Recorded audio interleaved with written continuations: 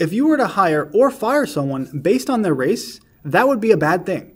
And it would be racist. I think we would all agree. But what I'm learning from these stories today is that it's not actually racist as long as you're firing someone because they're white. That white people, well, they don't get that same protection, apparently. Taking a step back, the story all starts with Amanda Gorman, who you probably recognize as the young black woman who recited her poetry during Joe Biden's inauguration. And granted, she was already popular before that and she was award-winning, but since, she has become a rising star. Especially Democrats, they seem to love her and can't get enough of her. And so it stands to reason that people would want to translate her poetry into other languages, which is what we're seeing here. We have two instances of people who were initially hired to translate her work, who were then subsequently fired or forced to resign because they were white. The first instance of this was with Marieke, who was hired to translate her work into Dutch. Now, Marieke is an award-winning author. He's apparently the youngest author ever to win the International Booker Prize, which I know nothing about, but that sounds like a good thing. The problem is, he's white. And so there was a lot of uproar that he was the one hired to translate her work. So much so, the publisher was criticized for picking a writer for the role who was not also black. And it got so bad that he was essentially forced to resign because there was far too much uproar. Now, this gets even worse when you consider the fact that Amanda Gorman herself is the one who chose Marieke to do the translation. She chose him, but that's not good enough for people who are upset about this because he's white.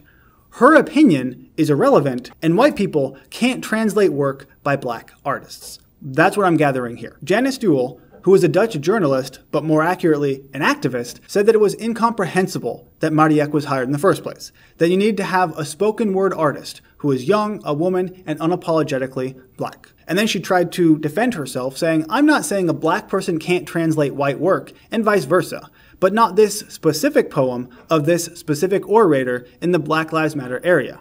That's the whole issue. Now she, just like all the people upset with this, are disregarding the fact that this specific orator chose this specific author to do this translation of this specific work.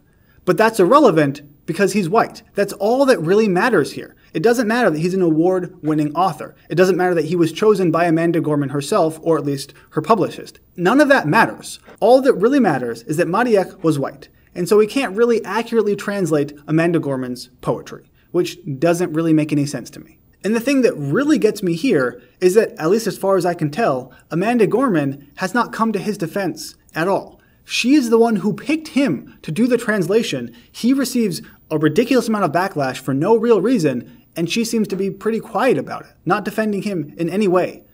That's a pretty jerk move, if you ask me. But this is just the first story. We have another to go.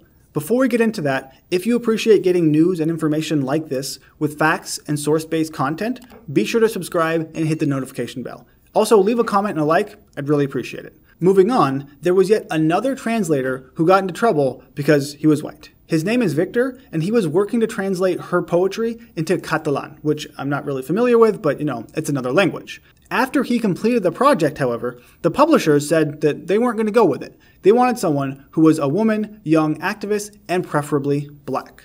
So he had already finished the work, and then the publisher said, actually, we're going to go in a different direction. Now, I do need to point out that at the very least, he is still getting paid for it, so there's that. But he's losing this opportunity to increase his renown and make a name for himself by translating what is right now a very popular poem. So he's getting paid for it, so that's something, but he's not being allowed to have his name on this at all, which is, I think, a pretty big blow to an artist or an author. And thankfully, Victor actually has a backbone. He said, if I cannot translate a poem because she is a woman, young, black, and American of the 21st century, neither can I translate Homer, because I am not a Greek of the 8th century BC. Or could not have translated Shakespeare, because I am not a 16th century Englishman. And that is 100% correct. The criticism that people like this are getting right now because they're white, trying to translate Amanda Gorman's poetry, is similar to the criticism that Bryan Cranston got just 2 years ago, when he was hired to play a disabled character in the movie The Upside. And there was a lot of backlash, because people were so upset that Bryan Cranston is playing a disabled character when an actual disabled person could have played that character instead. Which is accurate.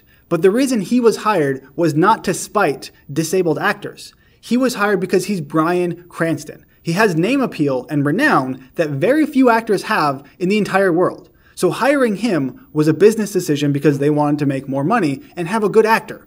That's all it was. Should they have chosen someone who was less well known, who would bring in less money because they were disabled?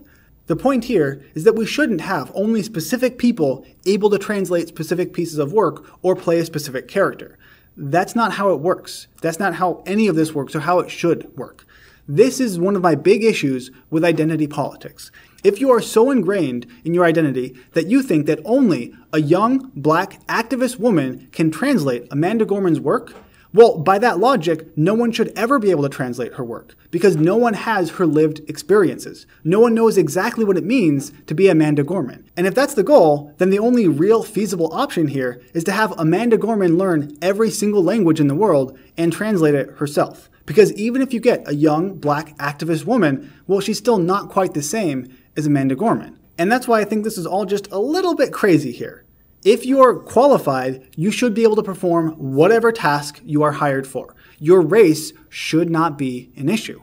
But we're seeing that it is. From the very same people who talk about systemic racism all across the country and all across the world in some cases, they are the ones saying you cannot do X because of your race.